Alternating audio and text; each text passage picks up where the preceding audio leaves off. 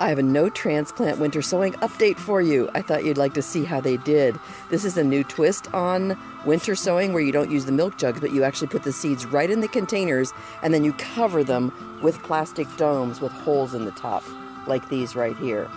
Now, I'm holding it all, my 3 dogs in one hand and the camera in the other, so I can't pick anything up to show you. But I'm going to give you a quick buzz and let you see. These right here have been in 8 weeks.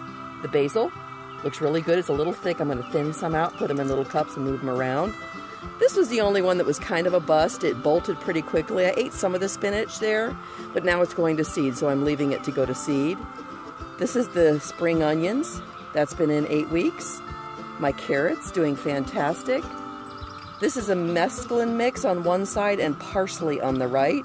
I've already been eating a lot of the mesclun mix there. This was the upland crust, which I've turned out to love. It's number 2 after arugula. Nothing will take the place. Oh, because what are they called? Cicada in my hair. They're everywhere. I mean, we have like a million on our property. I'm going to do a video on it. That down in there is my dinosaur kale. That's only been in 4 weeks. 429, and it's like 6-1 now.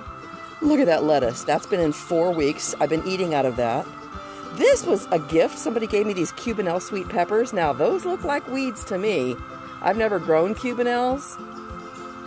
I can't believe the whole package, it was right out of the original package from the seed store, turned into weeds. So if anybody knows if those are Cubanelle peppers, tell me and I won't pull them out. But I'm about ready to pull them out.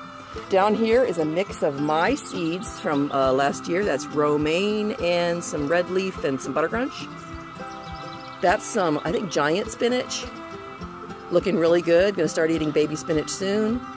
We got the white Lisbon onions, scallions, doing fine. And then over here, the last 2, that is my Brussels sprouts right there. And you can see I'm using this dome really loosely. It's not even getting a greenhouse effect. I'm basically keeping the cabbage moth off of it. And yesterday, I saw my first cabbage moth that turns into the cabbage worm. So I'm just laying this cover here. I haven't even had time to cut it properly because it's protecting my fruit trees from the cicadas. And they even get inside. Even though I have it totally wrapped up, I pulled out like 5 of them inside.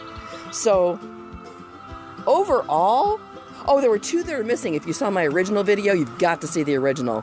When I introduced No-Transplant Winter Sowing, we used to call it No-Transplant Direct Winter Sowing, but that was too long. So it's just No-Transplant Winter Sowing. Make sure you watch that video. There were 2 that were dill and celery, and they were a gift from a giveaway. I rarely do giveaways or seed swaps because so many times they're bad seeds.